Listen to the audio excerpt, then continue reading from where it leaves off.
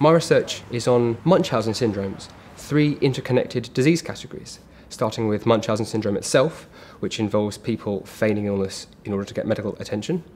Munchausen syndrome by proxy, which involves a parent inducing an illness into a child in order to get medical attention, and finally, Munchausen by internet, a condition where people will go online in order to get support from chronic illness forums. The practical significance of my work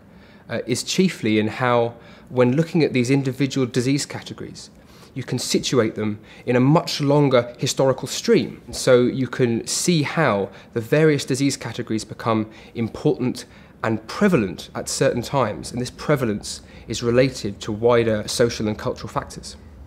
Having just completed a PhD, my fellowship award is vital at this stage of my career in giving me 3 years to focus upon investigating and writing about what I feel to be a vitally important and exciting new area of research.